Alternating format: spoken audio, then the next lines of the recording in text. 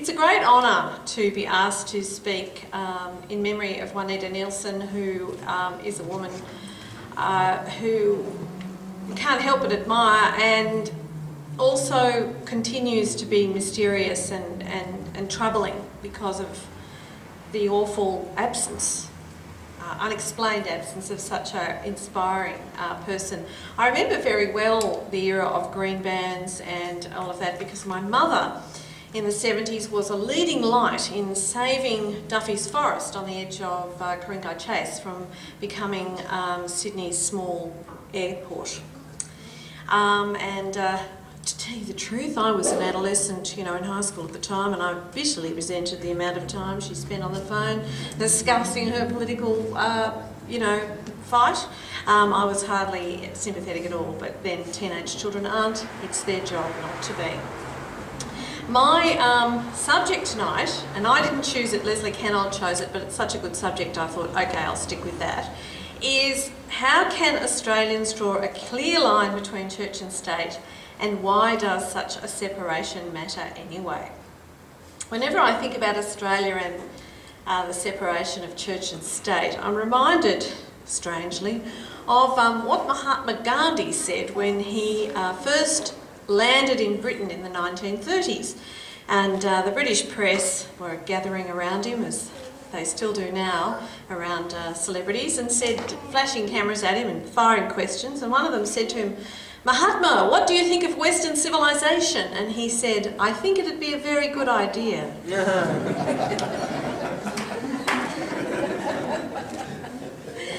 And when I'm asked about Australian separation of church and state, I have exactly the same answer. I think it'd be a very good idea. But unfortunately, we don't have it. Max Wallace, who some of you will know, who's indefatigable on this subject and a real powerhouse of knowledge, much more informed than I. As you hear, I'm not a lawyer, than I'm about the details of this, calls Australia a soft theocracy. And I'm going to give you some evidence as to why I think Max is on the money with that one. But I want to begin, he's following Mahatma Gandhi, he must be pleased, with another quote from a hero of mine. There's a fabulous book, if any of you can get hold of it. It's called The War for Children's Minds, and it's written by a British philosopher called Stephen Law. And this is his quote: "The great religious traditions do not have a monopoly on addressing the most fundamental and challenging issues. They share that honour with the secular philosophical tradition. And one advantage of a more philosophical approach to such questions, which certainly doesn't rule out religious answers, of course, is that it doesn't prejudge the issue. Rather than approaching such questions in a genuinely critical, open-minded way, religious inquirers have sometimes already made up their minds. They've already decided that only a religious answer will do." And I think that's very important to hold in mind as I speak. It's certainly my concern about the lack of separation between church and state. That is the fundamental problem, in that there are people who have certain beliefs and who want to fit the evidence to fit the beliefs. That's not my belief about how we approach life or how we approach the problems that we are doubtless facing at the moment. So the problem with that blurring of the lines is not insurmountable, but I think we have been failing for quite a long time to do anything much about it. I'll read you now the actual section of the Constitution, which actually is called the Establishment Clause. Some of you will be aware of this clause, which is the one that basically sets up some sort of separation, or is supposed to. "The Commonwealth shall not make any law for establishing any religion, or for imposing any religious observance, or for prohibiting the free exercise of any religion. And no religious test shall be required as a qualification for any office or public trust under the Commonwealth." Now this section 116 in the Australian Constitution is extremely similar to the Establishment Clause in the American Constitution. However, they have much stricter separation of church and state than we do. That is because their Supreme Court defined that constitutional clause in a different way from the way our court did.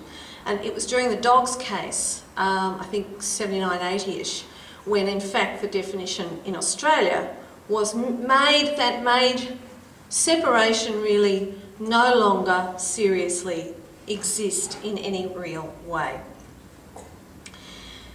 To me, this is best evidenced by the public funding of mostly religious private schools with no reciprocal requirement on them to shoulder any of the obligation for compulsory education. Alone in the Western world, primarily because of this difference in definition of the Establishment Clause, Australia is way, way, way out ahead on a radical path of basically residualising public education. What we now have is two publicly subsidised systems of education. One has all the rights. It has the right to decide where it will or will not open schools. It has the right to decide which children it will or will not educate. It has the right to decide what fees and how high it will charge. And it can do many other things that public education is not able to do. The other system of publicly subsidised education that we have, of course, is the public education system. And it is the system with all the responsibilities. It shoulders the responsibility for the compulsory education of every school-aged child in Australia. It is much harder, for example, for public schools to decide that a child no longer, I think the term in some private school or headmasters' offices is, they no longer fit our culture. That's how they fire you in private enterprise too. You don't fit our culture, it usually means you're the wrong race, gender, or talk too much. Yes, me. So basically the system with all the responsibilities is struggling. People use this nonsense about choice. It's my right, it's my choice. But if you basically set up two systems and you give one all the opportunities and help you possibly can, and you make the other one compete with both arms and legs tied behind its back, it's not entirely surprising that a lot of people make the choice they do. Tragically, of course, they spend a great deal of money, and having come to the end of my children's school life and having had to put up with being called brave in the Sir Humphreys manner, being told that I was sacrificing my children for my principles, an interesting argument to make. What are they modelling to their children? I have principles until it gets too uncomfortable to have my principles, and then I compromise them. Excellent parental modelling. You know, tragically for some of them, we've all come to the end of our children's school lives, and my husband and I calculate we've probably saved about $300,000 after tax compared to some of our friends. And I'm sorry, we could line our kids up side by side. You'd be hard put to pick the $300,000 difference, let me tell you. That's the saddest thing. There's a sort of conning going on of the middle classes that they're actually getting more for their money because they're not. But the more serious part, quite frankly, bugger the middle classes, has, in fact, one of my favourite sayings now, you know, people talk about aspirations. I think that was one of John Howard's favourite terms, wasn't it? Aspiration. Personally, I hope the aspirationals aspirate on their aspirations. The problem, however, is that we've now got a two-tiered education system. Not just two different systems, but a two-tiered or perhaps multi-tiered system increasingly. We've got increasingly well-resourced, publicly subsidised, mostly religious-based education for the children of the better off, and an increasingly poorly resourced, wholly publicly funded secular education, well, slipping secular, we'll get to that later, secular education for the children of the worse off. Barbara Preston, a wonderful researcher in this area, says that in 1996, for every 10 kids from higher income households in public secondary schools, there were 13 from low income households. By 2006, this had become 16 kids from low income households to every 10 kids from high-income households.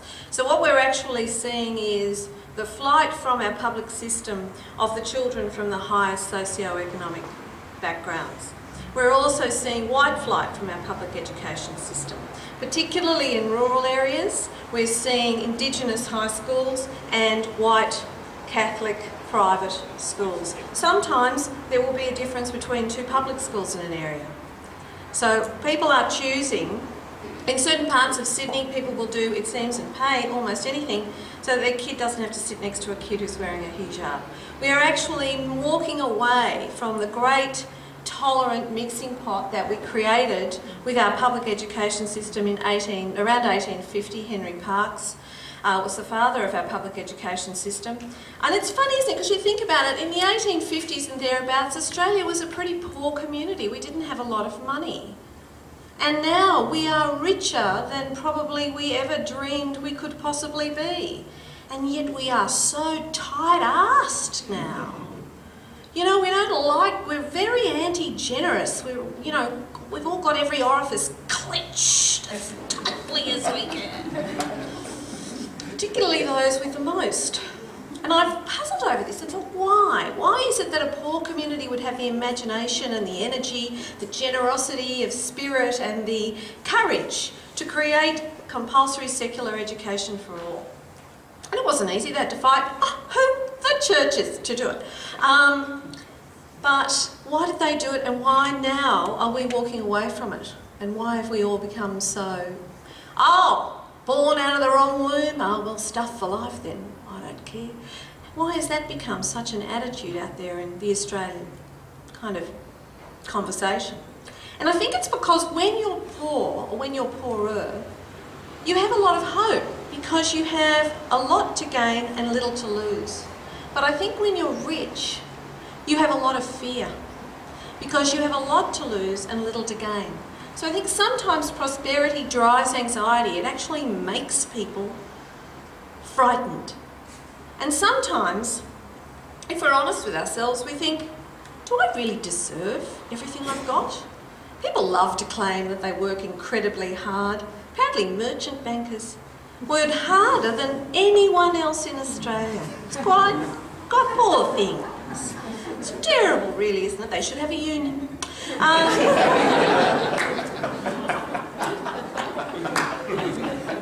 There's an idea. Apparently, that yes, and they're always going on about how bloody hard they work. But I don't think that's got anything whatsoever to do with it. I think that it is very hard for the privileged now to recognise that sometimes their determination to hang on to their privileges has a direct effect of the underprivileged staying that way. So there's been a lot of attempts. I think there's a kind of guilt out there. I think there is a feeling amongst those who are privileged and who are doing well. There's an unease about this public education thing. And there's an unease about the long tail, the persistent long tail in our results of underachieving kids who mostly come from lower socio-economic backgrounds. It's a stubborn long tail. We haven't been able to do anything about it. But, you know, we don't want to spend any money on it because then we might have to increase our tax, or we might, heaven forfend, have to take some money away from King's or Abbotsleigh or one of those schools and give it to, you know, a public school. And, well, you know, that can't. Merchant bankers, they work really hard, so we can't do that. So there's been an attempt to do a whole heap of quick, cheap fixes. And I put the National Chaplains in Schools program under the heading of a quick, cheap fix. It is an attempt by government to be seen to be doing something in public schools. These are entirely unqualified people, except that they have to come from a recognised religious background. That's the only qualification they have to have. And they are being sent out into our schools that are more and more struggling with greater and greater concentrations of our most vulnerable and disadvantaged kids. And being, I don't know, told, apparently, I guess, to be nice to them. Because they're not allowed to proselytise, apparently, which is odd, because why would you have to have a religious background if you're not allowed to mention Jesus? They're not allowed to proselytise, and they're not allowed to counsel. So what are they doing? I mean, either singing songs, doing the barn dance, distracting the teenagers from anything that smacks of something sexual. I use the word smacks there advisedly. It's hard to know, but it looks like they're doing something. Disgracefully, the latest distribution of funds in public schools has given more money to the Chaplains in Schools program and less money to computers. Because let's be frank, which one's going to be more useful in the brave new world we're approaching for our public school kids? They're going to be the proles. They're going to be cleaning the offices and the toilets and sweeping the streets and doing those kinds of jobs. So they need Jesus to keep them happy because they won't have a lot else and they don't really need to know about computers. It's the children of the merchant bankers that need to know about those. There are all sorts of things going on in our schools that I find, our secular public schools that I find quite astonishing and are clearly in breach of any understanding of separation of church and state that I foolishly might have. One is the wonderful Shine programs in some of our state schools. Are you aware of the Shine programs? They're run by Hillsong, and yes, they have a different one for girls than for boys. And the girls' one is actually called Shine because that's what little girls are meant to do. They're meant to shine, you know, they're meant to be decorative and make our life better. Just intuitively know how to run around and make a man feel twice his natural size. That's what God wants for little girls. It's fantastic. Of course, the boys' program is called Strength. Strength! Because how can you pretend to be twice your natural size if you're not strong?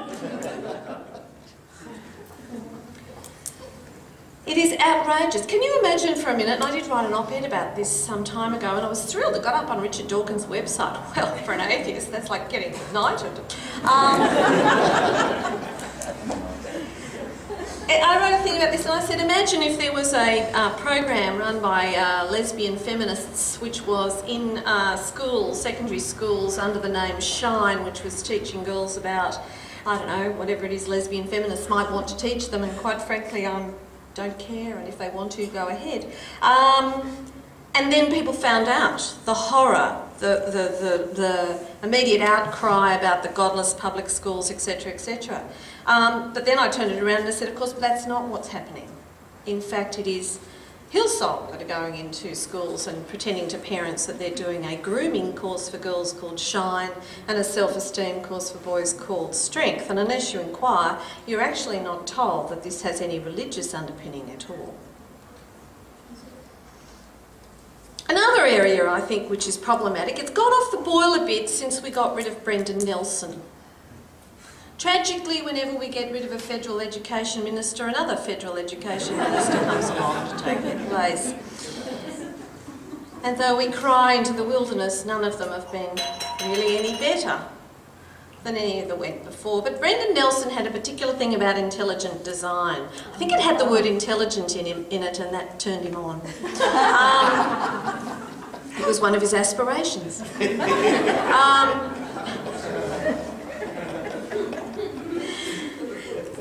He actually did float for a second or two there until he found out it wasn't a very intelligent thing to do. That intelligent design should be taught in science as an alternative theory to evolution, because they were both just theories. Isn't it great to have education ministers who know so much about this subject? The other one that really gets right up my nose, totally up my nose, is the fabulous statutory exemption to the Anti-Discrimination Act that private religious schools in New South Wales enjoy. Now, what is really beautiful about this? This is a superb piece of legal engineering. It really, you have to admire them for the cleverness. Is that they can apply it or not as they choose. And they don't have to specify on what grounds they discriminate, whatever takes their fancy on the day, one assumes. And they can just, say there is a shortage of physics teachers. No, I don't have to say there's a shortage of physics teachers. There is a shortage of physics teachers. And, a religious school, the applicant is a gay physics teacher. Well, they might just put aside their prejudice against homosexuality because they need a physics teacher. Until, of course, a more acceptable physics teacher comes along, and then, of course, they can apply their exemption. Oh, sorry, you don't fit our culture. Bye. It is outrageous to me that people should be able to do this. If you want to discriminate, and that's what it is, if you want to discriminate on people on whatever basis, their gender, their sexuality, their marital status, whether they speak in tongues, whatever it is that you have a particular problem with, you should at the very least be required by this law to nominate what basis you discriminate on, and required to tell all parents that you will choose a physics teacher on the basis of their belief about speaking in tongues over their ability to teach a class, or that should be told to all parents on a prospectus, and it should be on all job ads. It is quite outrageous that people should innocently apply for jobs in New South Wales they have no hope of getting because of a statutory exemption that is not specified and given to all private religious schools. A group of education students got a horrible shock when their tutor showed them the article that Lindsay Connors and I wrote on this, where we were talking about the case of the Holy Family Primary School in Skenars Head, where the principal of the school was fired because he was divorced and then remarried. And so he was fired by the diocese because that was one of the areas on which they secretly discriminated. The education students were horrified because they suddenly realised that as teachers, their private life could be used against them in terms of hiring. This is virtually the only group in New South Wales left where if you are living with Julia Gillard, unmarried, could indeed, had she gone into teaching. Penny Wong, very vulnerable, could be discriminated against by one of our private schools.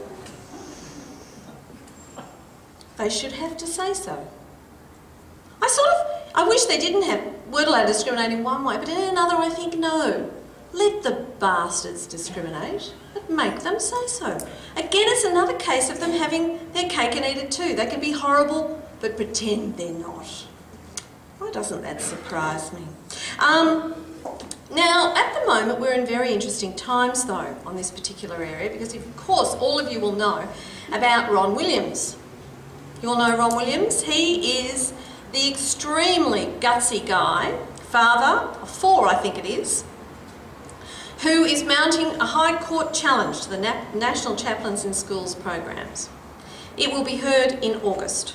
He is doing incredibly well. This is a fascinating case. This is really revisiting, to some extent, the ground that the Dogs case looked at 20-odd years ago. And if he is successful, this will open up a very large can of worms in terms of separation of church and state and the ability of Australian governments to fund private religious schools. We may be going to have that battle again, which is both exciting and terrifying because it was lost once. But it's a very, very important battle for us to have. I don't really mind if religious people want to send their children to religious schools. I just wish they'd pay for it fully.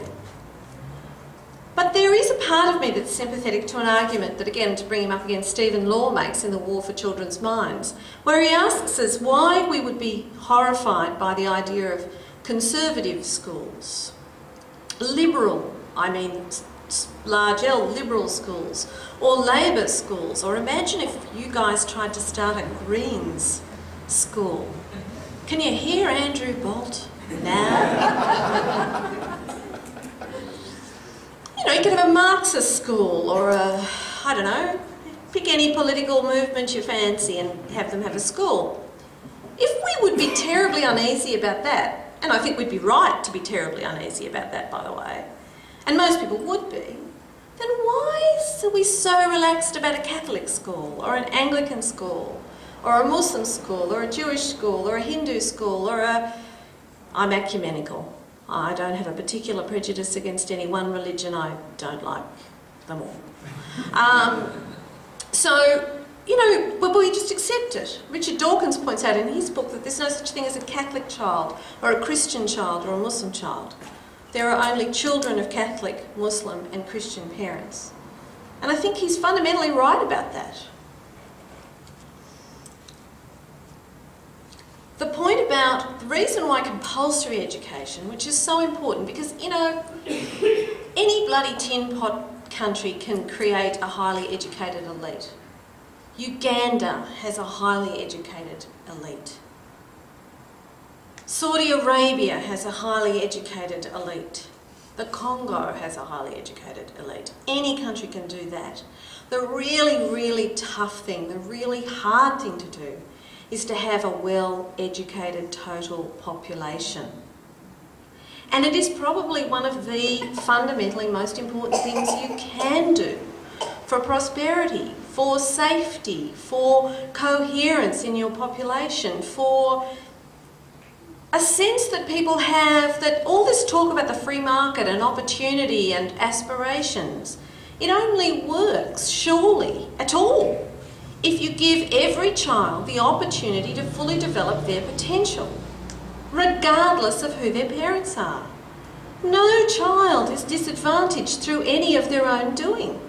They are only disadvantaged because they have been unluckier in the lottery of birth. They've been born to parents who are less able to navigate their way through society than some other child's parents.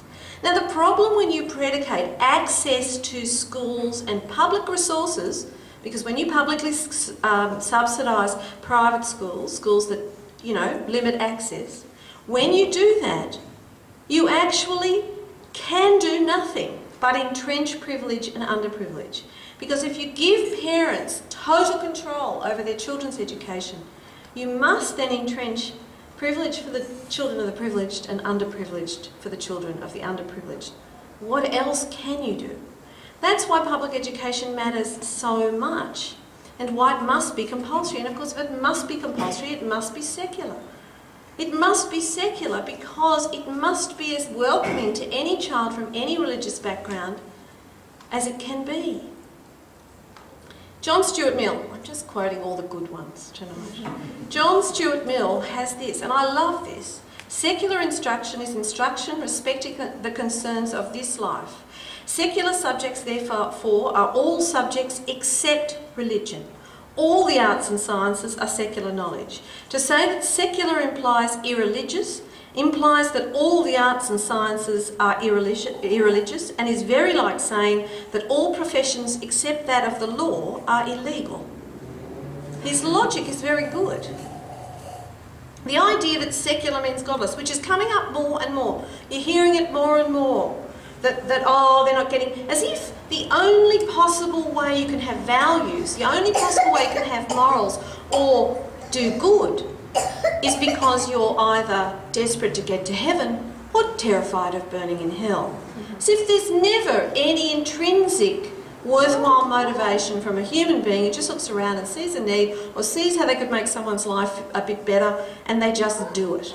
It's weird to me that there's this stick and carrots belief in people, and that because secular schools don't have a God to reward or punish you in their curriculum, they must therefore be values. What was John Howard's brilliant phrase? Values neutral.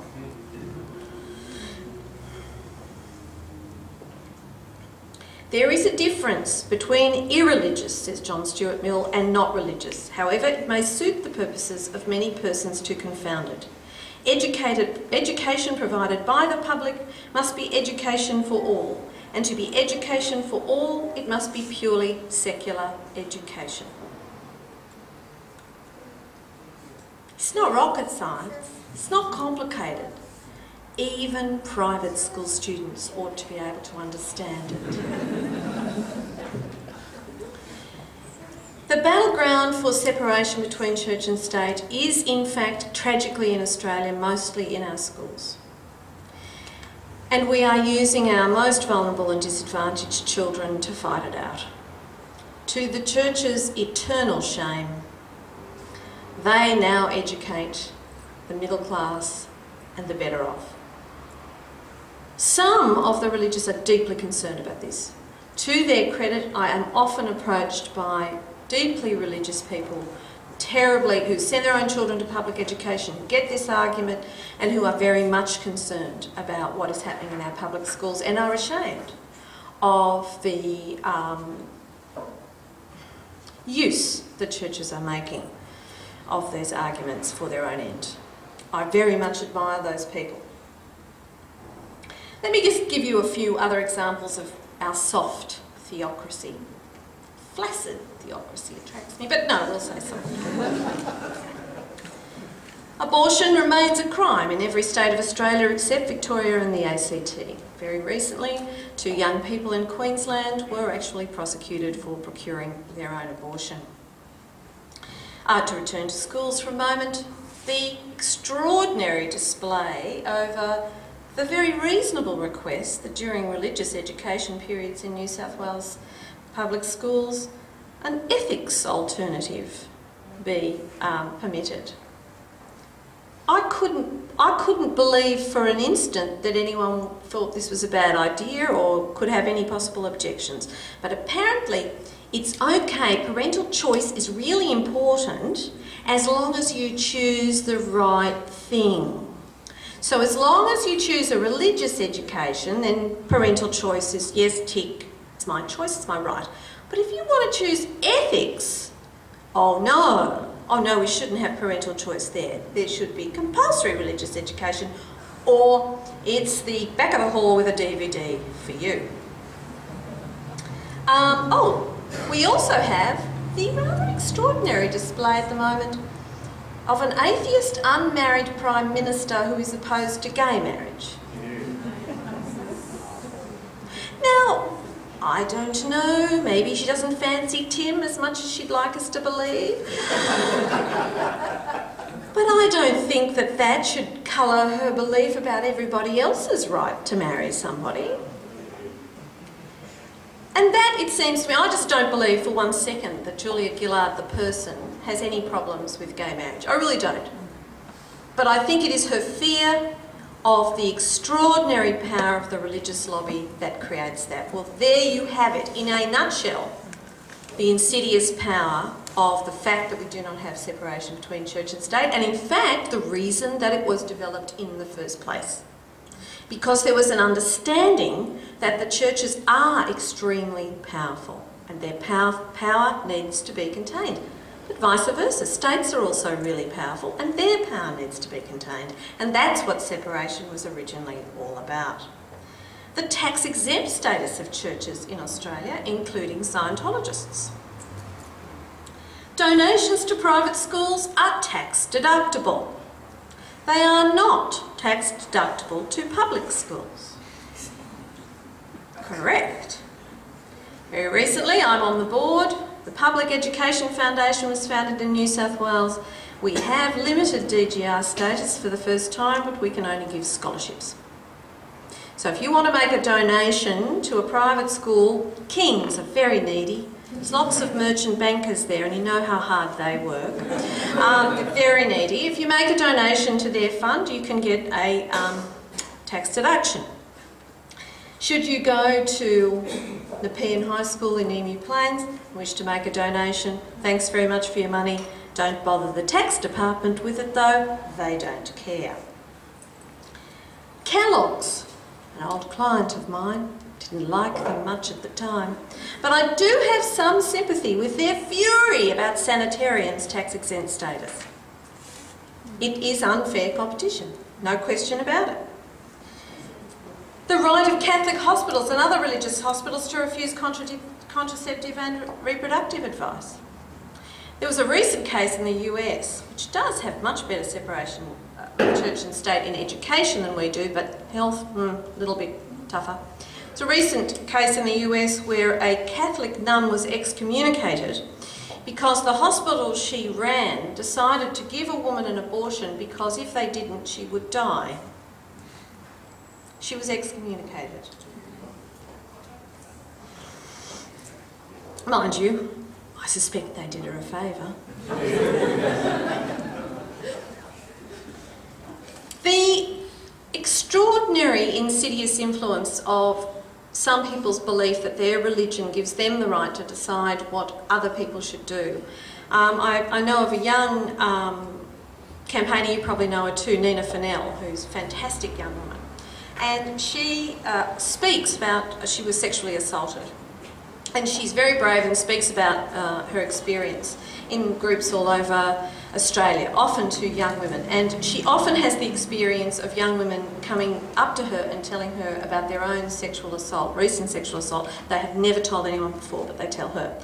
And a number of times Nina has then taken these young women to the pharmacy because she said to them, one in particular, she came up to that night and said it happened the night before. And Nina said, have you taken the morning after pill? She said, I haven't even thought about it. She said, okay, I'm going to take you to this one pharmacy, it's a country town, okay, in outback or rural New South Wales.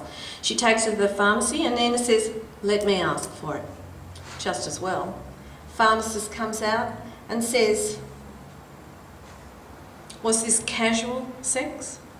I said to Nina, did you say no, it was forced? Can you imagine the harm that does and the fear that creates in people who have gone through a traumatic experience and the only pharmacy in town is run by someone with strong religious beliefs which they then decide to impose on young women whose circumstances they know absolutely nothing about? I don't know how you put a law against that, but I just threw it in there because I hate it so much and it makes me so angry. There is an increasing fear of even satirising religion. This is what I hate too. You don't actually have to make things illegal. You don't actually have to ban things. You don't actually have to, you know, broadcast about laws and things like that. You can just use your power. We were told last night at dinner by a well-known performer who will remain nameless about a skit that they were doing using Gilbert and Sullivan songs, and they changed some words in the song to just ask the happy clappies to desist. After the performance, they received a writ asking them to desist in describing anyone as happy clappies. So what does that do? That makes everyone afraid of saying anything that isn't remotely critical, satirical, funny, or in any way could be seen as casting aspersions against religion. That kind of thing, I believe we should allow bad taste, occasional falls from grace. Remember The Chaser, when they got into all sorts of trouble about that skit about the celebrities who make hay out of their careers by appearing to help sick kids? Yes, Star Foundation, whatever it was. The problem with that, the outcry that went with that, whether you think the skit was funny or not, is that now there's an added level of fear about that kind of humour, about pushing the envelope that far, particularly as somebody in the ABC was demoted as a result of that skit. That's dangerous. Let bad taste through. We all know this one, the religious ability to resist voluntary euthanasia and legal abortion, despite the vast majority of Australians being in favour, and survey after survey after survey shows us that they are. We have an extraordinary number of religious believers in our political parties, a disproportionate number given the percentage of Australians who are actually strongly religious. This means that influences the way we do things. I will never forget the RU 486 debate in the Senate with Tony Abbott, of course, declaring that his Catholic religion had nothing to do with his objection to RU 486.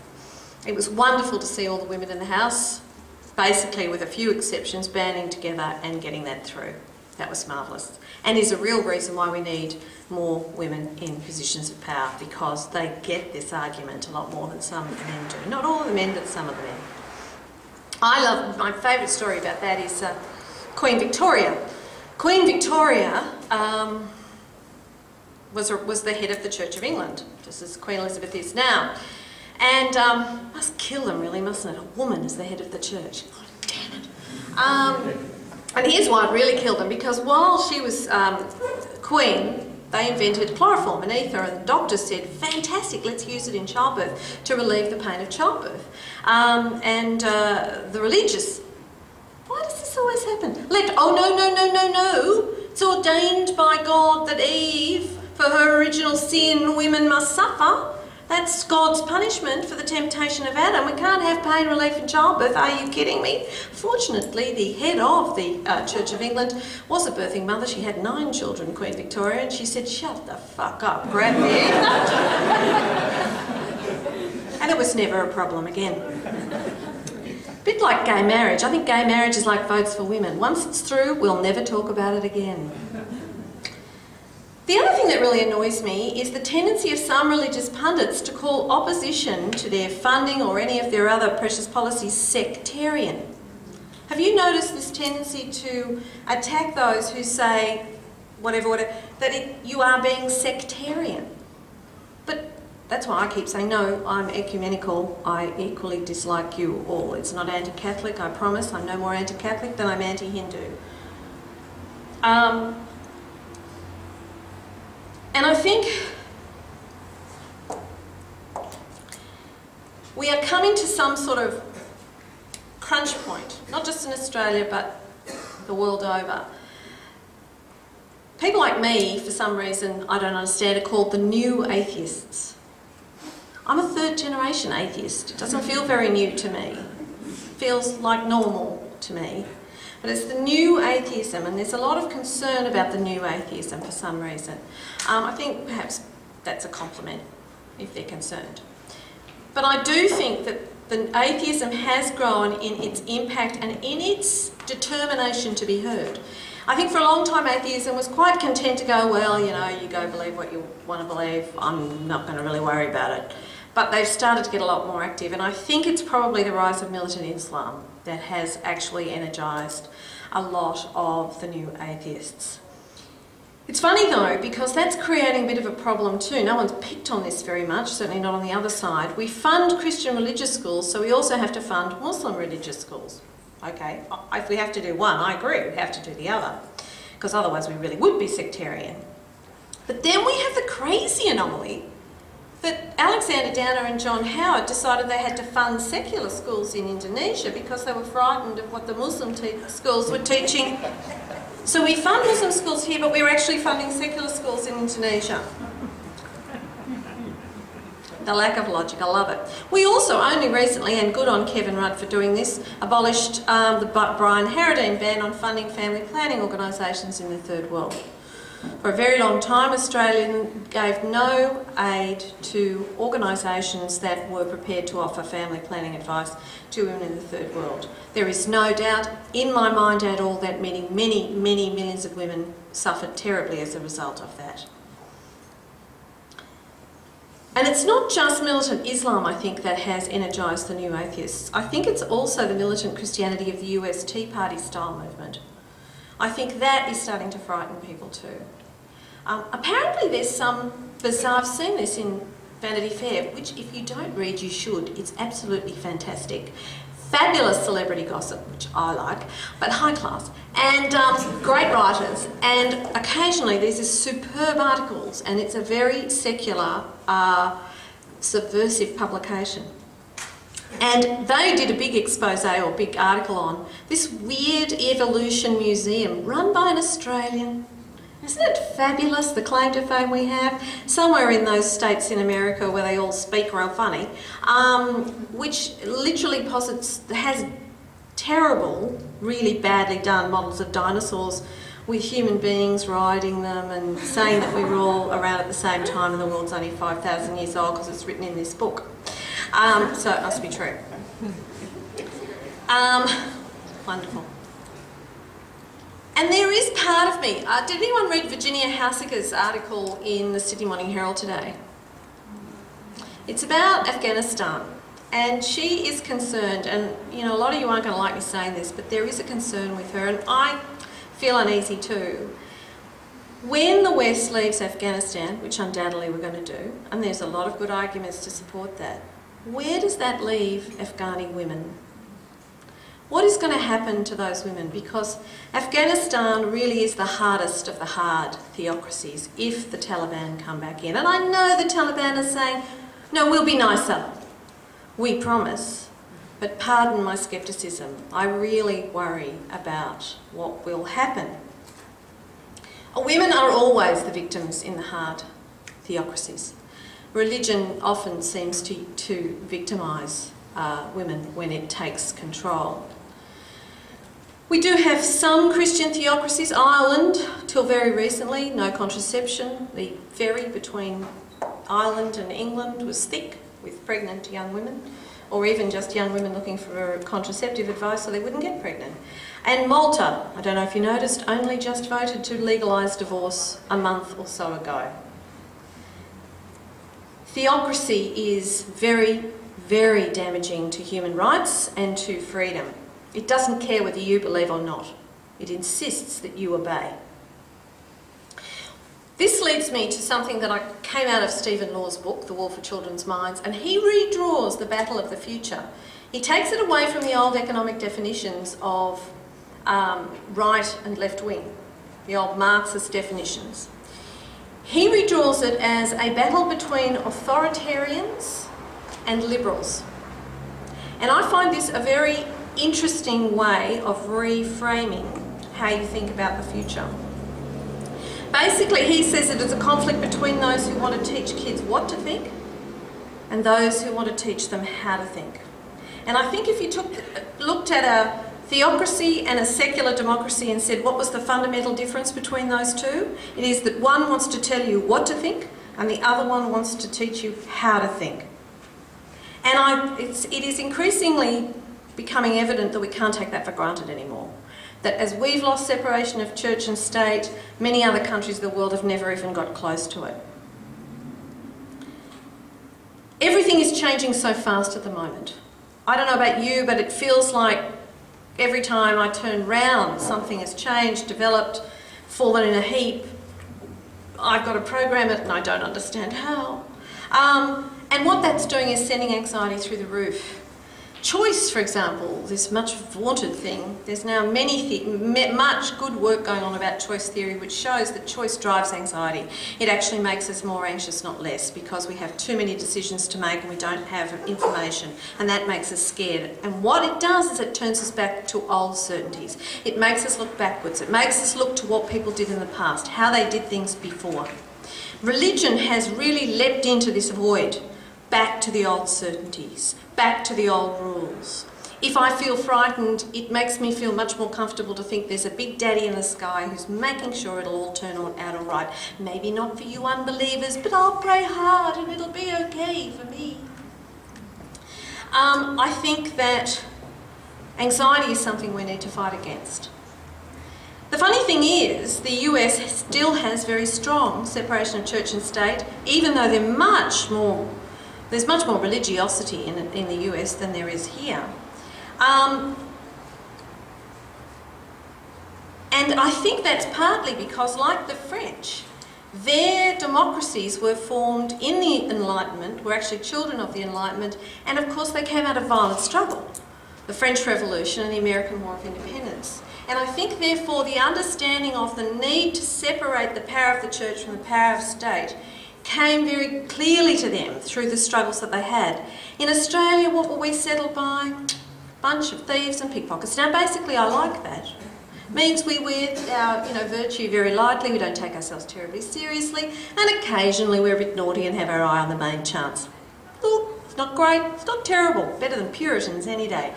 But it means we take our separation for granted. We don't care about it. If it doesn't impinge on us directly, it's all a bit complicated and intellectual. And isn't God meant to be good? Aren't churches good?